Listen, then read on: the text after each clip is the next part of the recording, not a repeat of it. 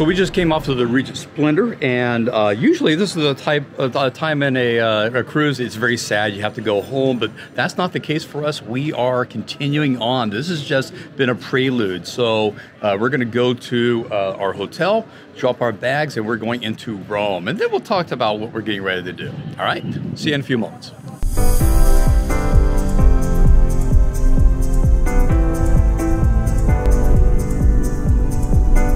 Well, getting off the ship was actually pretty easy. We were able to get our bags and we got a taxi. We've already checked into the a room, nice sized room, pretty dated, but you know, it's fine. Now what we're doing is we are walking to the train station to go to Rome. Yeah.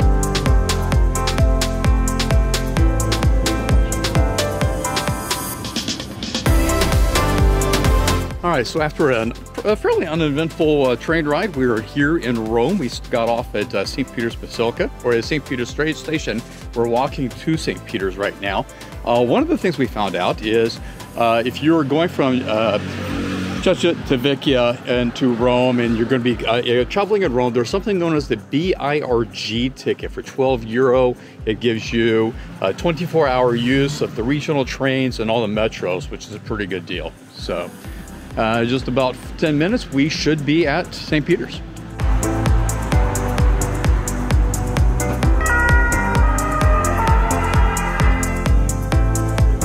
St. Peter's Square was completed in 1667 after it was felt that a space was needed for people to join public events such as papal masses.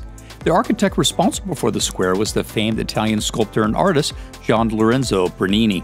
Measuring 320 meters long and 240 meters wide, as many as 300,000 people have gathered in the square. So we finally made it to St. Peter's Square, and then it was closed, so we have to come back in about an hour. So we might go get ourselves a piece of pizza. I think we can find one here in Rome.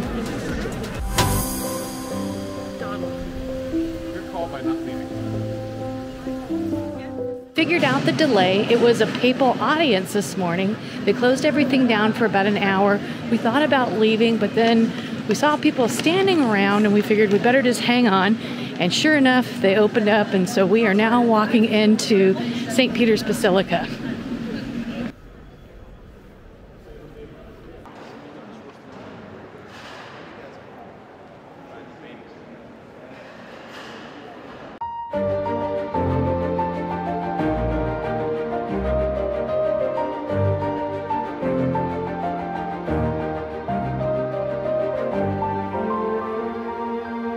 Behind me is one of my most favorite sculptures in St. Peter's. It is the Pietà. It is a sculpture that was done by Michelangelo between 1498 and 1499.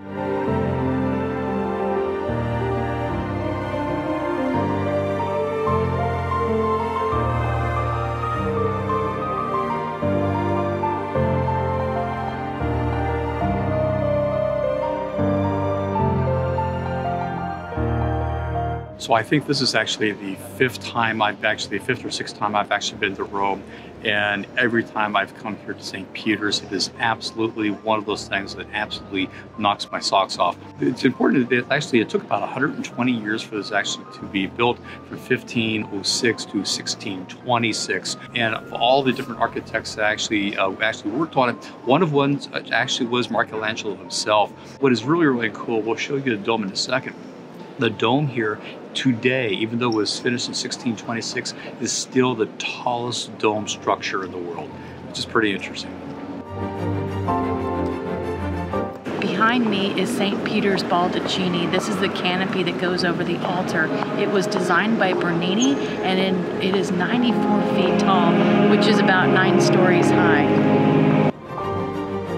I mentioned that the dome here in St. Peter's still is the tallest dome structure in the world. It is at 448 feet. To give you a perspective, Tracy told you that the Baldacchini by Bernini is 9 stories tall, but if you look at the letters around the dome, each one of those letters are 6 feet tall themselves. It's just magnificent what they're built here. Just wonderful.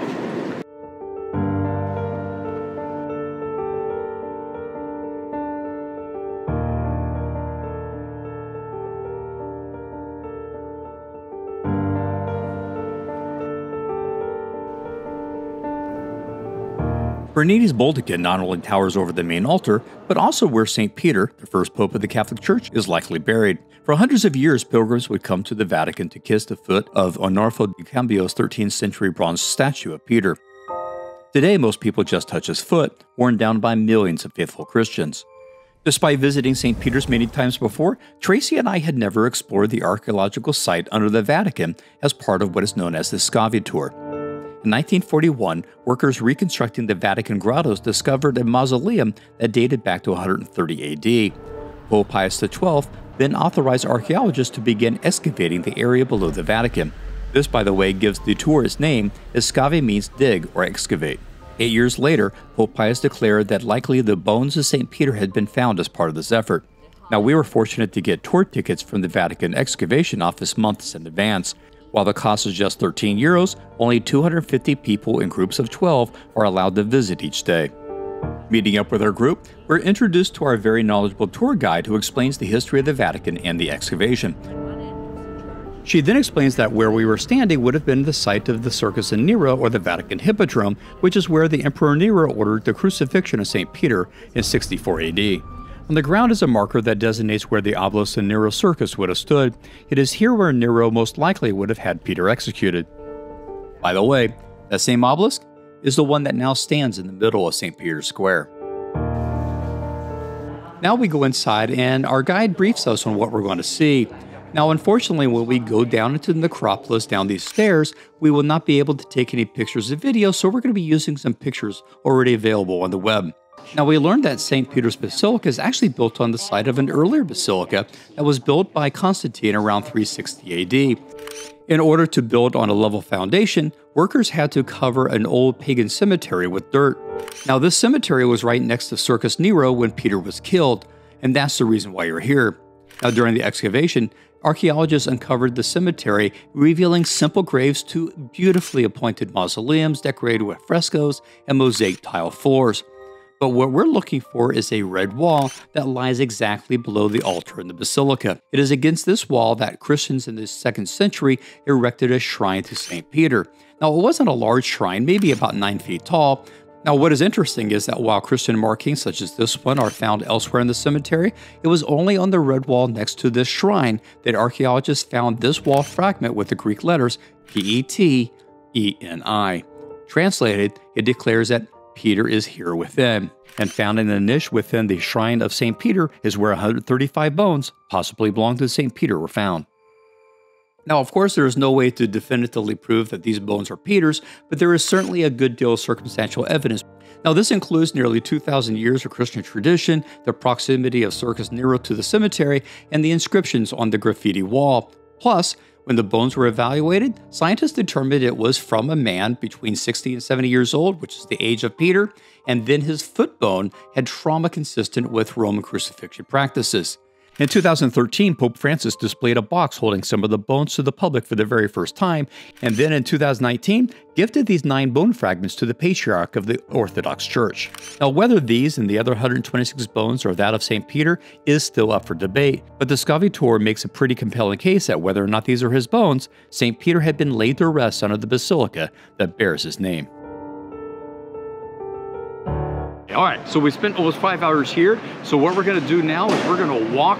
I think we're gonna end up at Piazza Navona. That's what we think we're gonna do, and get some food.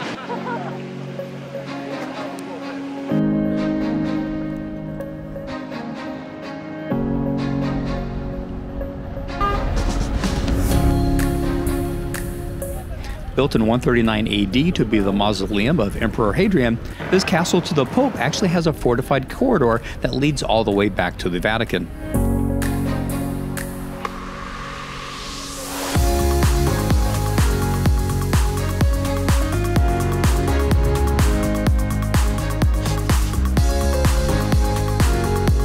Before the Piazza Navona, we grab a bite to eat.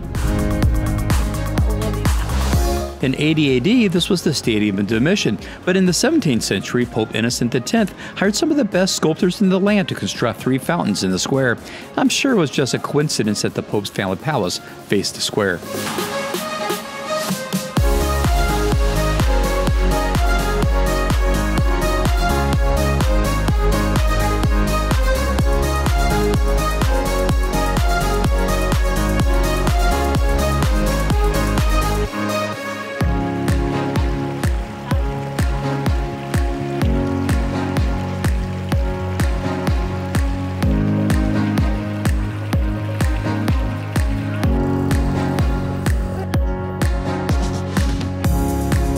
The Pantheon. This iconic building was built in 126 AD at the direction of Emperor Hadrian as a temple to all of the Roman gods. However, since 609, it has served as a Christian church.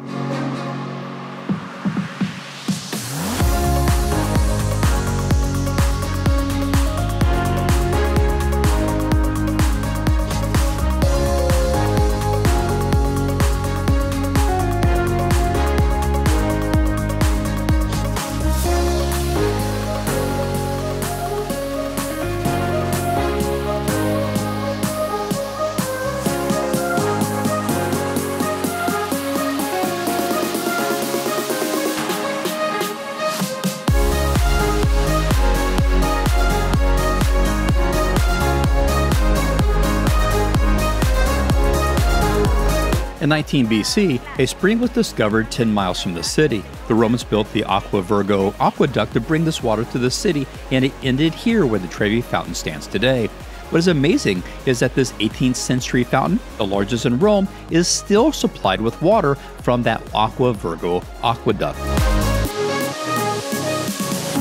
One of the reasons we love Rome is that it's a safe, walkable city. It seems that every 100 meters is another thing to see. Just be wary of pickpockets. It's almost 10 o'clock and we need to make the last train back to Civitavecchia from the Rome Termini train station. After all, we need a good night's rest for our second day exploring Rome. So good morning. It is day 2. We are still in Civitavecchia. Our cruise leaves tomorrow. Yesterday we went to Rome. We had a great time. And today we are going to be going back down to Rome on the express train, which was really easy to do. And then we're going to be headed off to the Borghese Gardens to see the Bernini sculptures. Yeah, it's going to be great. By the way, Tracy said a cruise. Yes, that's right. We're on another cruise. We will be tomorrow at 11 o'clock getting onto the Oceania Marina to do a transatlantic going from Rome all the way to Miami. The first 11 days are stopped, so a lot more content coming to you. So go and subscribe, and we'll meet you in Rome.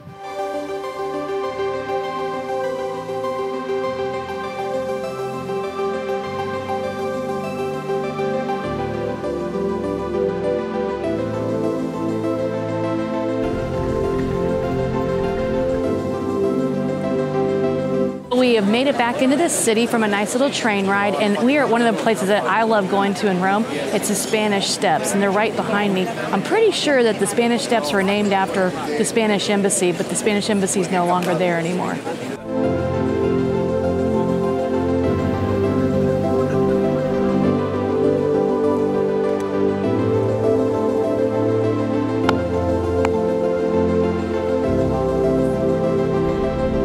At 192 acres, the Borghese Gardens is the third largest public park in Rome. Previously a vineyard, in 1605, Cardinal Borghese, who was the nephew of Pope Paul V, began turning it into the most extensive gardens in Rome since the Roman Empire.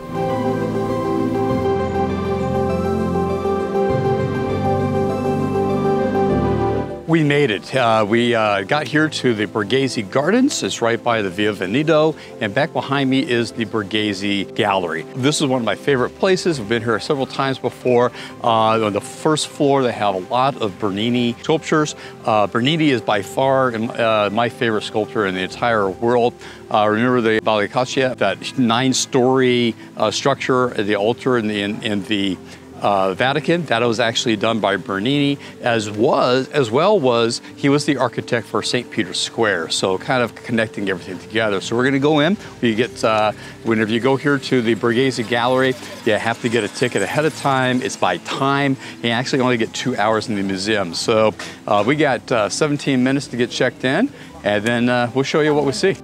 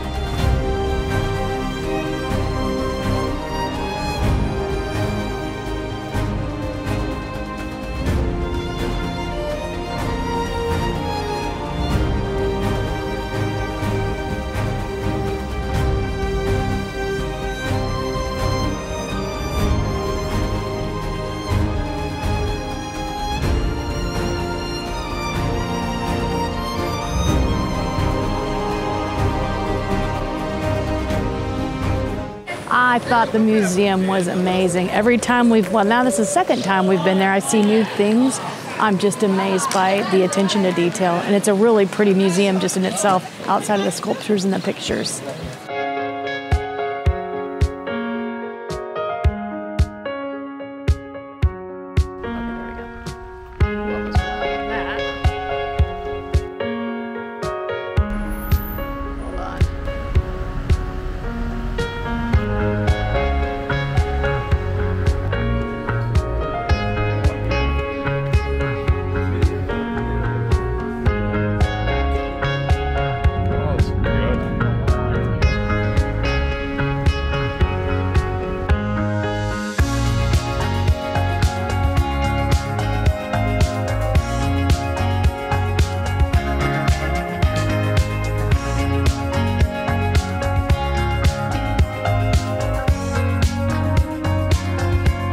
I'm going to be honest with you, this is not going to be the last episode you ever have us in Rome. Rome absolutely is my favorite European city. Paris comes to a close second, but Paris is it.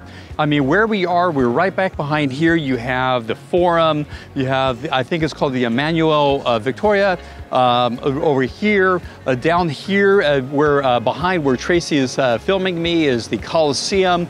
There is so very much to do in Rome. Rome is one of those places where if you walk through a city, and that's how Tracy and I like actually exploring a city, is walking through it. We get the essence of it. Literally every 5 to 10 minutes, you're in one of these oh wow places, and Rome just ticks that every moment.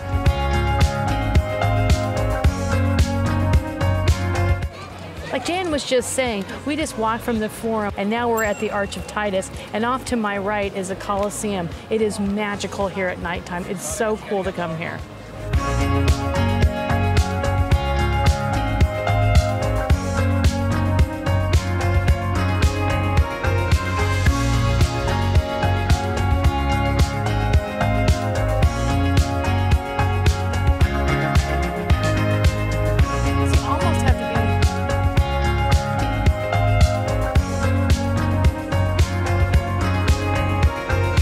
So we have finally got back home. We're going to go back and get some sleep, and this is kind of it.